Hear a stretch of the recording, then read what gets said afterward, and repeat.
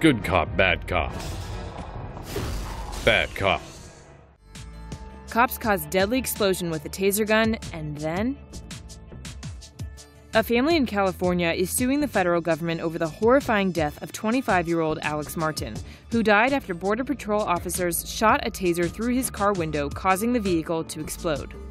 Alex's parents filed the complaint over a year ago, but newly released dashcam footage shows the officers didn't even try to help Alex as his car went up in flames.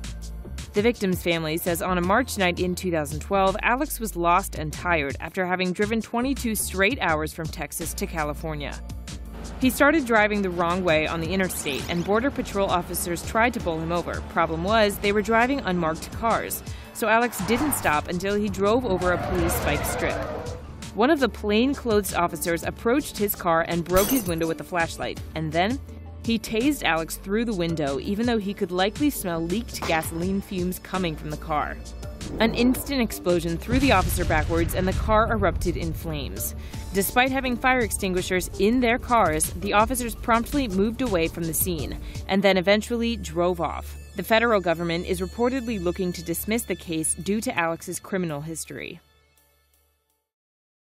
Your smartest, most insightful comments can win you $100 only at TomoNews.net.